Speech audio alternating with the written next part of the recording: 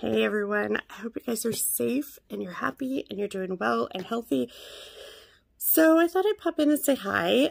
People have asked where I went, what I'm doing. Did I disappear? No, not really, but our family dynamic got kind of crazy when COVID hit. So we ended up moving in April just because the people that owned our house was coming back from Holland. So we had to uproot really fast and move, which was really interesting. We never thought that we would be staying on the island, and we love it here. We absolutely love it here. We settled into this great little waterfront town, and we absolutely love it. The community is amazing, and it's just such a small little community. I was doing a lot of volunteering by making masks for our local community, and I think we're up to like 30,000 at this point. It's crazy. But with that came a part-time job. My husband got laid off, and passive income only goes so far. So I took a part-time job that I just expected to be like 20 hours a week, and I was still doing masks on the side and things like that. And then it morphed into something crazy, and that's what's been keeping me busy. Basically, I work for this little company. It's just the two of us. So actually, there's a couple that owns it, and then me. I'm the catch-all do-all. But they used to make gymnastics gear, and when COVID hit, that kind of put a damper on everything because there's no more gymnastics meets and things like that. So kind of had to reevaluate the situation. So I came in and we kind of redid some things, and now we're a small Etsy shop that sells stretch fabric by the yard. We've got loads and loads and loads of fabric and things, and now we just sell by the yard on Etsy, and it keeps us busy. So it's good, it's great, and it usually keeps me pretty busy. But the crazy part is that it's morphed into something else. So my boss has lived on the island for a long time and has lots of connections. She also works in another local store here that's a favorite with the locals and the tourists, and they needed some products for their store. That's where I come into this picture. They had ideas and they needed someone to produce the products, and that was me. So not only do I make and sell high-end scarves at this point, we're talking tableware, scarves, masks, pet beds, crazy Christmas ornaments. Our island is kind of small and kitschy, and it's all based around the water and the trees and the Pacific Northwest and things like that. These crazy little Christmas ornaments are flying off the shelves in droves. I spend my mornings, my evenings, my waking hours making things behind 2 sewing machines to get out to Madrona, to get online, and to get to our local stores, and it's insane. So not only am I still doing the masks and stuff like that, it is morphed. I'm making pet beds, and just, it's nuts. So I have been really, really busy. It's a blessing for us because it keeps us, it keeps us financially stable and things like that, but it's insane. And we downsized into a little cabin on the water in Langley, and it's beautiful. I love it, but it's different, and we still have our whole house in storage. It's crazy.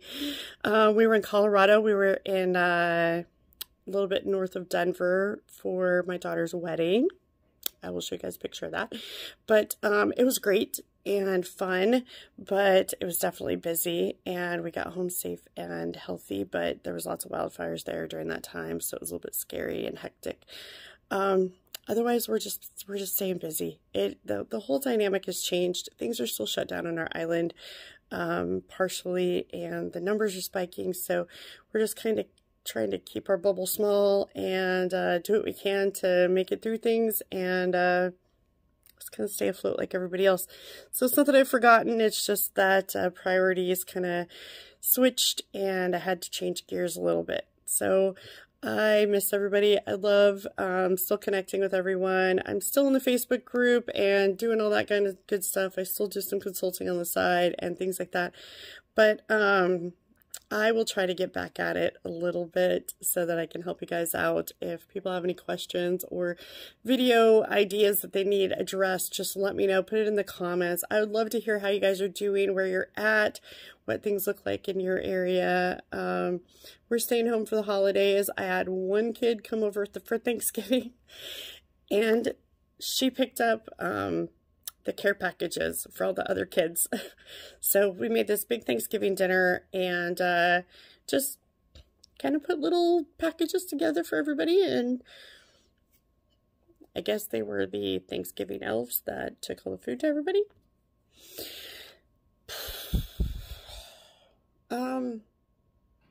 It's hard.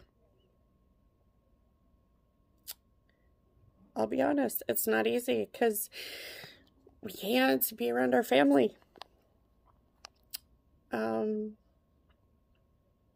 Keeping busy kind of helps us with that. But, you know, my husband's dad is sick in Texas and he can't be there for that.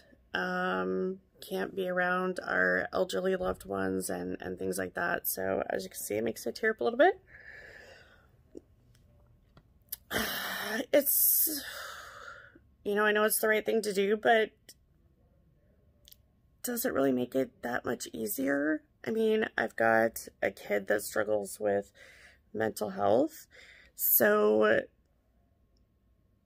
it's just, it's hard to not, you know, be able to, you know, see them in person. So staying busy has been what's kept us sane. That's kind of where we're at. It's, for me, it's hard because I don't have a lot of family anyway. So between my husband and my kids, I've got one extended family member that I'm close with, and they're not in the state right now. So it's just, it's really hard to keep doing what we're doing for such an extended period of time.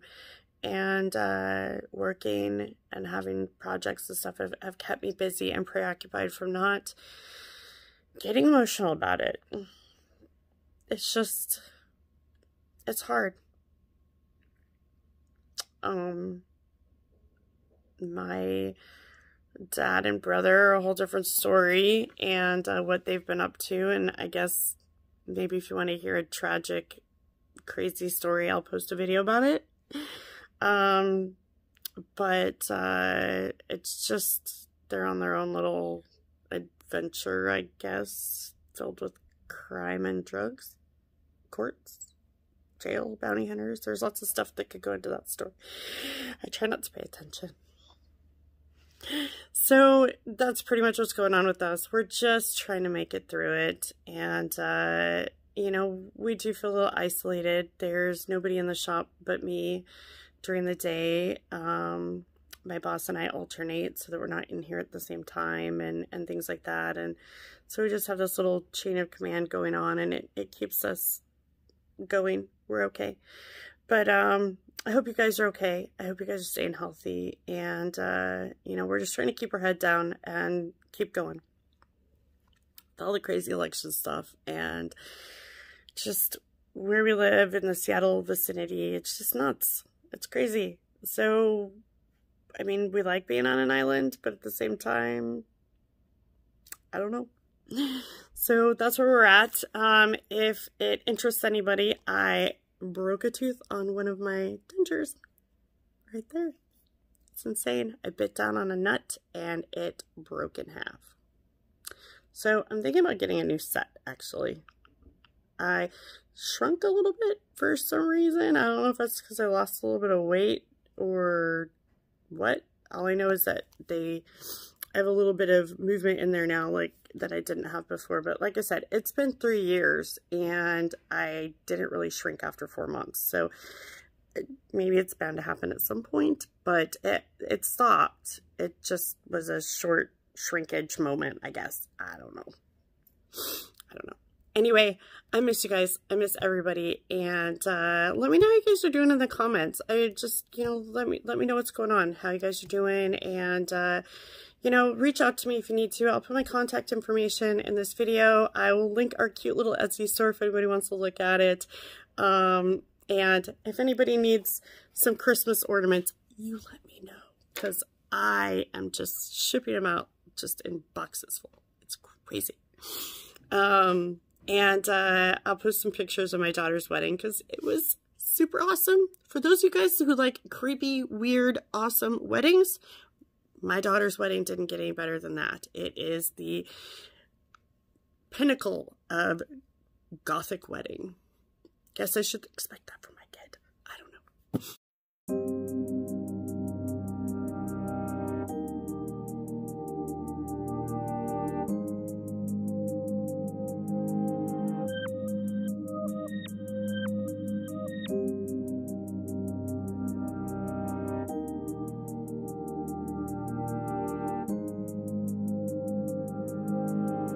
Anyway, I miss all of you, and please stay safe. Whatever you do in this crazy world that we have right now, just stay safe, okay? And happy as best you can. I miss you guys, and I will see you guys in the next one.